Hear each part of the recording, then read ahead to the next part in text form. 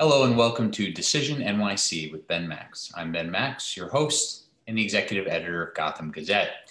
The 2021 New York City election cycle is well underway, and it's poised to be one of the most significant municipal elections in decades. All of city government is on the ballot, and because so few incumbents are eligible to run for their current seats due to term limits, New Yorkers are electing many new office holders and the next roster of leadership for our city. There will be a new mayor of New York City elected here in 2021, as well as a new city controller, several new borough presidents, and many new city council members. And that's not all that's on the ballot. Several incumbents are eligible for and seeking re-election, including the city's public advocate. There's a very crowded and competitive race for Manhattan District Attorney and more. In this episode, we're focused on the race for Manhattan Borough President. So party primaries are set for June, and the general election will culminate in the fall on November 2nd. This is the first full set of municipal elections that will feature both early voting and the new ranked choice voting system. That system applies only to party primaries and special elections, and we'll discuss ranked choice voting in detail in a separate show. This city election cycle would, of course, be of enormous importance under more usual circumstances, but it's unfolding at a time of great crisis for our city, raising the stakes of the decisions that you, the voter, will make. The next wave of city leadership will quite clearly make or break the city's recovery from the devastation of the COVID-19 pandemic and its many impacts on health, families, jobs, housing, education, and much, much more. It's also important to note, of course, that the city faced a number of intense crises even before COVID, and some of those have only worsened. So it's an important time of choosing here in New York City, and we're pleased to bring you this series of interviews with candidates running for citywide and borough-wide offices. And there will be debates coming up, including for city council seats. But these one-on-one conversations will help you to get to know the candidates better, learn about their backgrounds, their platforms, where they stand on key issues, and what their vision is for the future of the city or the borough. We hope this and other interviews will help you sort through your many choices and make informed decisions when it's time to vote in the June primaries or November general election. So today we're focused on the position of Manhattan Borough President, a borough-wide office with several core responsibilities around land use, community boards, local funding, allocations, and more. But it's also a key role as a planner, an ombudsperson, a cheerleader, and a representative of the borough. The borough president appoints community board members and convenes community board leaders while also acting as a convener in other ways, issuing reports, making other appointments, including to the community education councils. And the borough president has a bully pulpit, which can be mostly what the office holder makes of it, and an especially important voice on land use matters. So today's interview, joining me now by Zoom, is Ben Kallos, a Democratic candidate for Manhattan Borough President. Ben, thanks for joining me. Thank you, Ben, for having me. Thank you for the great work you do at Gotham Gazette. It is one of my favorite papers. For anyone who's focused on policy and good government, it is the paper you want to read, and it's got a great roundup in the morning. Thank you. Appreciate that. Before we get into your campaign for Manhattan Borough President, a little bit about your background, who you are, where you come from. Give us the kind of 2-minute overview of the Ben Kallos story. So I'm Ben Kallos. I'm co-chair of the New York City Council Progressive Caucus. I grew up right here, and I can tell you that anywhere else in America, we hear stories about how you have to struggle to get out. But here in New York City, you have to struggle to stay. And together, I think we can fix that. And so I grew up right here. I lived with my single mom. We shared a bedroom. We lived with my grandparents. And I went to Bronx Science. And I was pretty ashamed to have to stand in the poor lunch line with the yellow tickets. So I didn't eat. And when I got elected to the city council, I fought for and won universal free lunch. And as part of that, I've been pushing for ending youth hunger. So we've got free lunch. We're now serving free breakfast after the bell. And if we can give every single kid universal after school, we can get them dinner federally funded. And that would just 3 squares of meals a day for 1.1 million public school students. That ends youth hunger. I'm a new parent. Ben, I know you're a new parent. And childcare costs are just so out of control. And one thing we could do to help families raise their kids here is to make childcare free. That starts with expanding universal pre-K to universal 3K. We don't have it in Manhattan, south of central Harlem, down to the tip, and we need to win that. And ultimately, when we talk about the recovery and the fact that, listen, I've been a tenant all my life. I'm living in a 1-bedroom market rate with my wife, daughter. This is my cat, Pandora. She says hi. But I can tell you firsthand that it's been a struggle. And we've been lucky that we could shelter in place. But even with thousands of vacant apartments, we still have an affordable housing crisis.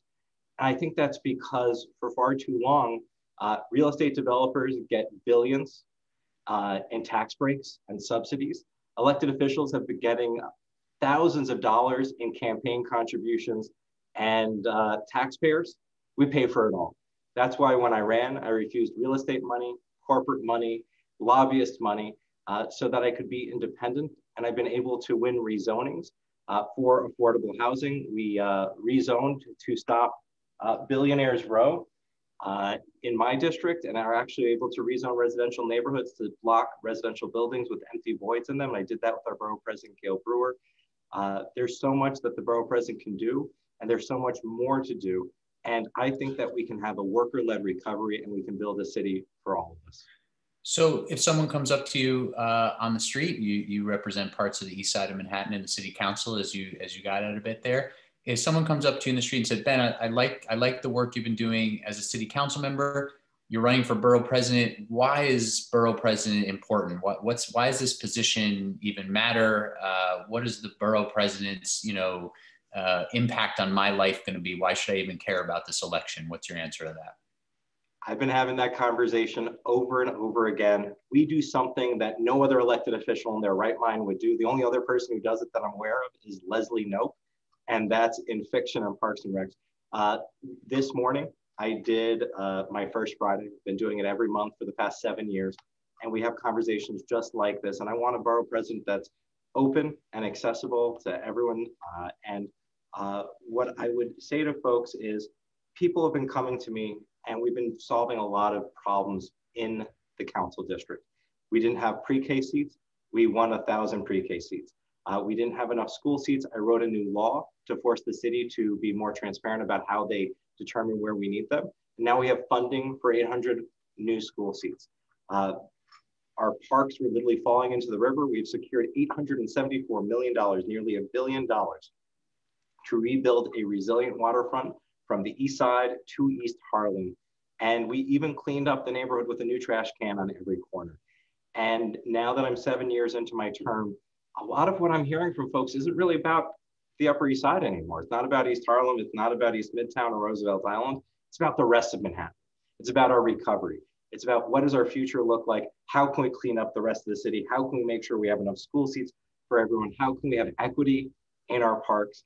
And how can we have the leadership that we need?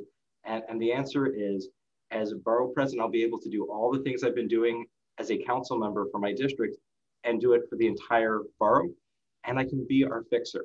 And so that means building more affordable housing. We've been opening homeless services in the neighborhood. We've opened housing for homeless women and children across the street from where I live.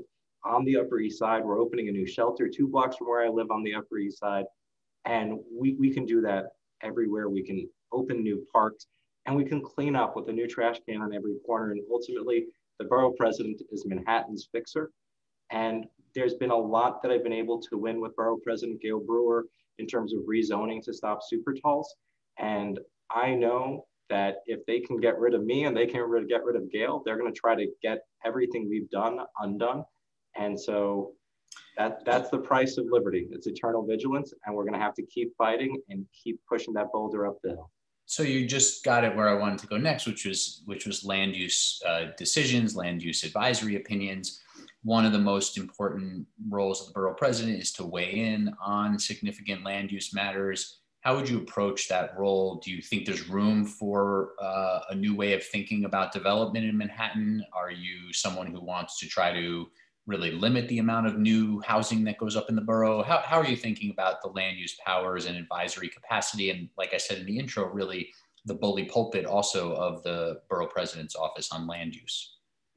We've had an affordable housing crisis. It's actually defined in the law since the 1970s. It's been 50 years of elected officials promising affordable housing at the same time as they are giving real estate developers billions in tax breaks to offer affordable housing that we never seem to see.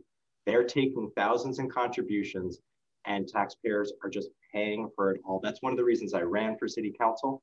And it's one of the reasons that I've always refused real estate money, corporations, lobbyists, because you can't be selling out your community. And I think that makes me very unique in this race. And just so folks who may not be as familiar, the planning process in our city has been profit driven. A developer comes to the council member who they may or may not have already given a lot of money, ask them for their support.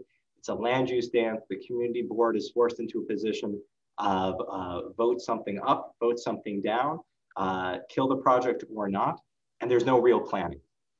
And so what I've been able to do is I led the first of its kind community-led rezoning to stop Billionaires Row from going into residential districts. And then we took the momentum from that rezoning to go after buildings where they would rather build buildings for billionaires with empty spaces in them by hundreds of feet to give billionaires better views than affordable housing.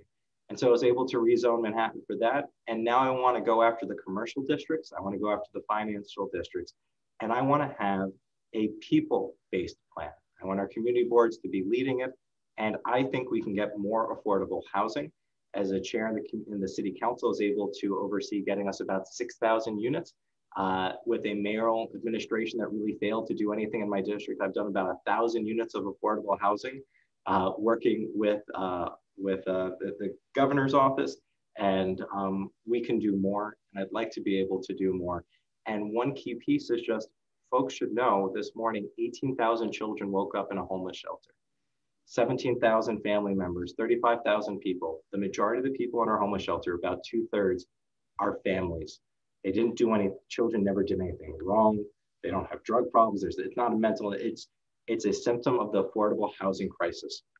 And so what I've said is right now, there are thousands of vacant apartments and the prices aren't going down. But what we could do as a city is if we went out there and just bought the 10,000 vacant apartments or even rented 10,000 vacant apartments, we could end homelessness for families.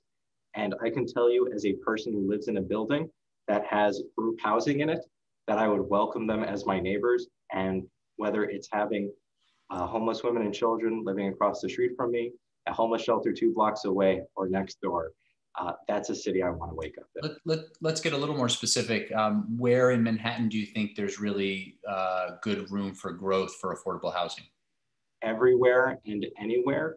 Before Mayor de Blasio proposed mandatory inclusionary housing, I had put forward a proposal for the Upper East Side, which is where I represent, it's where I know the most. And what I said is, listen, we're doing the 2nd Avenue subway. Right now, if I opened my window behind me, you'd see a lot of 6-story brownstones along the avenues. And all of those are zoned to go up with unlimited height. Unlimited height. We are starting to see buildings that are 400, 500, 600 feet tall. And it's not because that's how tall they need to be. It's because you can charge more when you have 16-foot floor-to-ceiling windows. It's really bad for the environment, but you can make a ton. And so what I've proposed, and I have the support from Community Board 8 and Friends of the Upper East Side Historic Districts, and even groups like Civitas and others, is just to say, if you're going to build over a certain height, you have to include affordable housing on site. And so I would do it on the Upper East Side. I would do it anywhere in Manhattan. And I would make sure that we had certainty, because right now we don't know how tall the buildings are going to be. And we would say, if you want to build as of right market rate luxury housing, which they've been building nonstop in my district, thousands and thousands of units, more so than almost anywhere else, then you can build up to 210, fine. But if you want to go over 210 feet, if you want to go to 260, which is what we were able to actually negotiate as part of mandatory inclusionary housing, then you have to include affordable housing on site.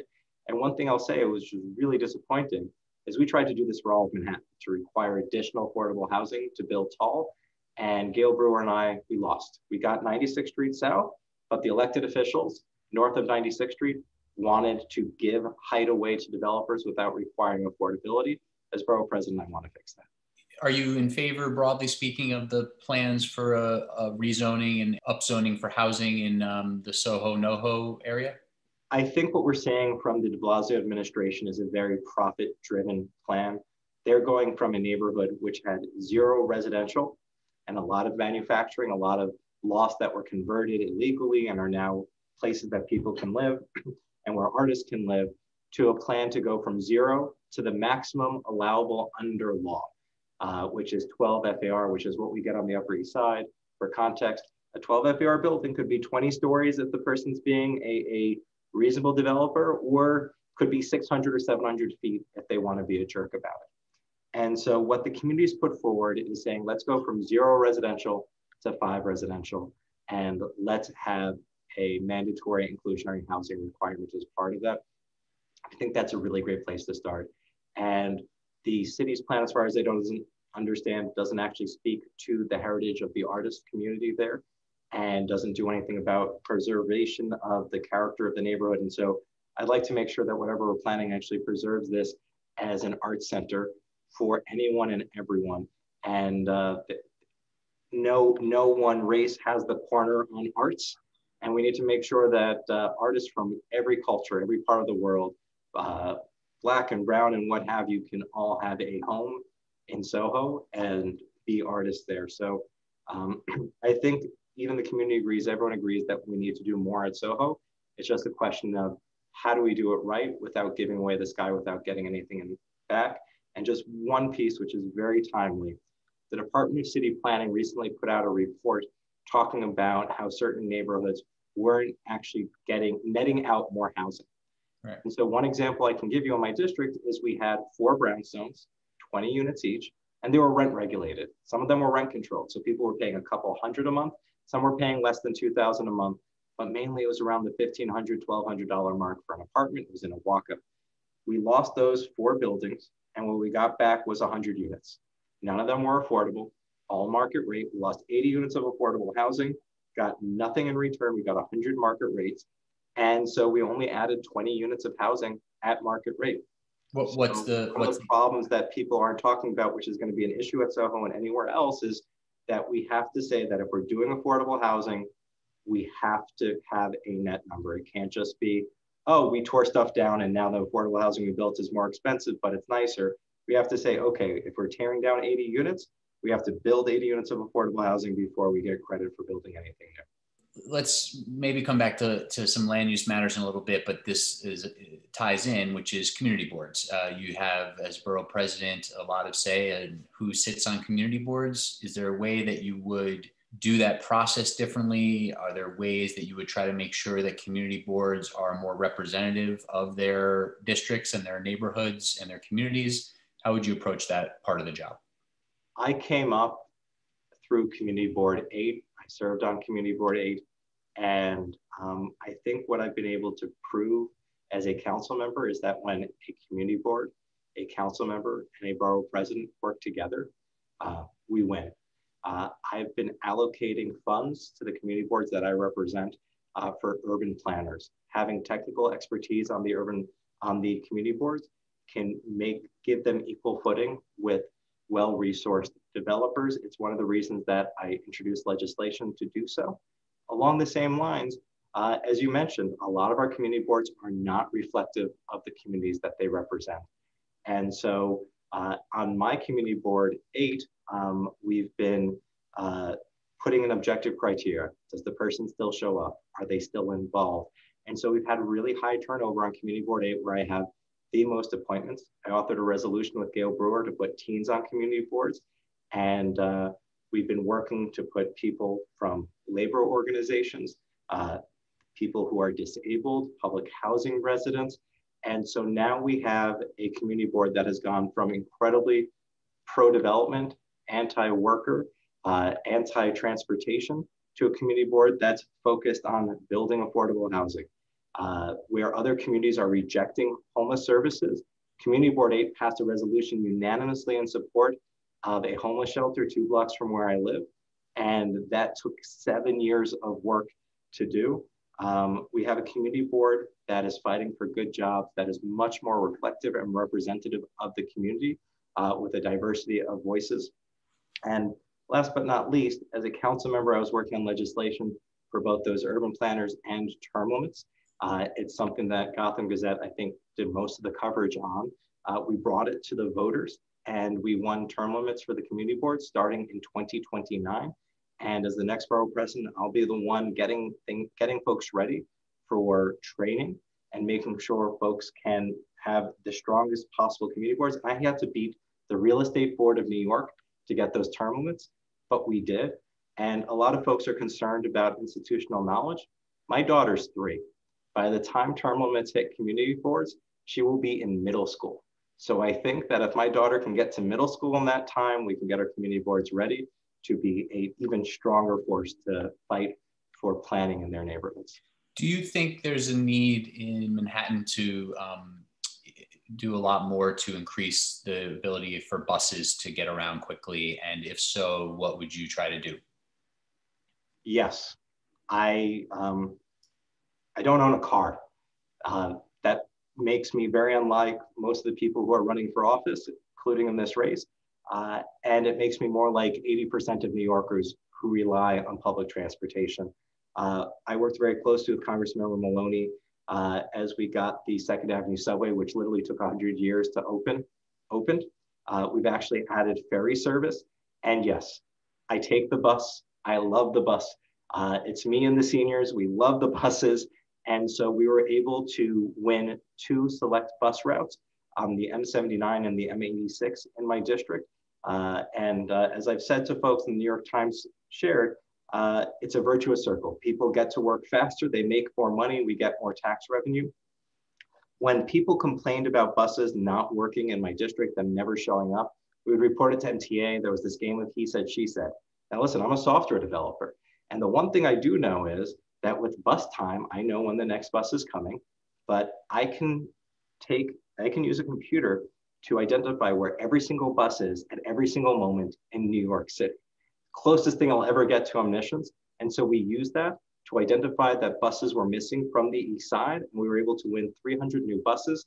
And so I want to use data and evidence to force MTA to improve service, improve bus service, and add new buses, and fix routes and bottlenecks so that we can get people where they're going faster.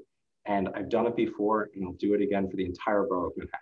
Do you like the busway model for certain avenues, certain streets? The bus lanes are absolutely amazing, and we've been expanding them in my district. I don't have the busway. They do have that on 14th Street, and we're hearing lots of great news about it. I've actually been working with our current borough president, Gail Brewer, to identify locations where we could actually add the busways. We have the transverses through Central Park up here. So we've been looking at, are there other parts where we can do it, or how do we do a busway while still working with a crosstown transfers? So I'm looking for places to do it. All right, we're in our last 5 minutes here, so I'm going to try to throw a few things at you in a little bit of quicker fashion, okay? So number one, name one community, one area of Manhattan that has a particular need and what it is and what you would try to do to address it. East Harlem, which I represent 8 blocks of, I represent the hell of it, has brought up sanitation issues. I went through the budget with their budget committee and discovered that they received 3 times less funding than the Upper East Side for waste pickup. We're currently working together to add trash cans and waste services and bring equity to sanitation here in Manhattan. Continue the close Rikers build for new borough-based jails plan, scrap it, or alter it in some way? We have a moral imperative to close Rikers. Anyone who says different needs to go visit and see it for themselves. When I visited, I saw human beings in crisis, and they were only being hurt more by what was going on. And I was an elected official. They were on their best behavior. You can't close Rikers without a place to be there. I would like to get to a decarceral world, but we do need an intermediary step. I voted in favor of the borough-based jails. And we need to move forward with that plan. We can't just let them keep Rikers open. And that's a responsible thing to do. As borough president, I would be a borough president who would be working to implement that plan, listening to the communities here in Manhattan, working with the Chinatown organizations. I'd want to make sure that we actually built something that was responsive to what the community is looking for. Do you believe in developing housing on underutilized NYCHA land, sometimes referred to as infill development? Do you think plans along those lines to develop new housing on NYCHA land should be moved ahead aggressively, totally not totally scrapped, or somewhere in between? We need to build more affordable housing. When they announced NYCHA infill, I came out in support of it and I said that we needed to do it. It should be 100% affordable housing. We should give residents in the existing buildings 100% preference, and we should have the buy-in from the residents. And when they proposed it in my district, they proposed 30% affordable. They wanted to build 70% luxury, 50 stories tall, with no preference for the public housing residents who live there. And for those, and they wouldn't even give us enough money to fund repairs in the existing buildings. And the city was going to get, it was valued at $60 million, and the city was only getting $30 million. And for those reasons, I opposed it. I worked with Gail Brewer, who brought a lawsuit. We beat the infill, and I want any of these things to go through ULURP, and I want the council member and I as borough president to make sure that they have to listen and work with the residents. We need to build affordable housing, and there are NYCHA developments where the residents have come forward, senior groups have come forward, faith-based groups have come forward to say, let's build more senior housing, and we can do it, and it should be 100% affordable. We're in our last 2 minutes here. Final question before one very short one at the end. You have always been, had a focus on sort of how government works and doesn't work. In just 1 minute, right now, as we go into this election cycle and a new city government taking over next year, what's one thing you point to that's really broken in city government that needs to be fixed and that you would pledge to continue to work on or start working on as borough president? It's the money in politics. And so I wrote the new campaign finance system. We reduced the amounts of money real estate developers or anyone could give down from $5,000 to $2,000. We're matching contributions of $250 8 times, so that it's whether you got $2,000 or $250, that becomes $2,000. It's the same. Is there a next step in that you're pursuing? What I would say there is just, it's not a next step. It's just, it's the right thing to do. More candidates are running the right way, like I am, by refusing real estate money, corporate money, and lobbyist money. And we have a chance to elect a whole new city council, borough president, even mayoral candidates who haven't been corrupted by this money. And if we lose, this system's gone. And so I think for me, it's a lot about getting the things we've done, and keeping the momentum moving forward in the right direction. All right, we do have to leave it there. City Council member Ben Kallos is a Democrat running for Manhattan Borough President. Thank you for the time. Thank you for having me, and thank you for all the readers and listeners and watchers. And thank you for watching Decision NYC with Ben Max. Key decisions for New York City voters are coming up in the June primaries and the November general election. There's a lot on the line for all of us and the future of the city. I hope this conversation and others are helpful to you as you make your choices when it comes time to vote. I'm Ben Max. See you next time.